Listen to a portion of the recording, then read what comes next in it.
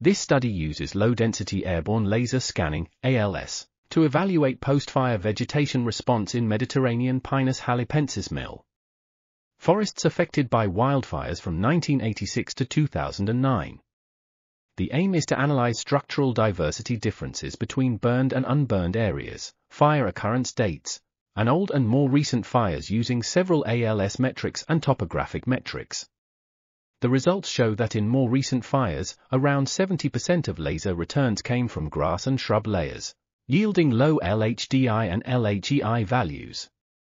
In contrast, the areas burned more than 20 years ago had higher LHDI and LHEI values due to the growth of the shrub and tree strata.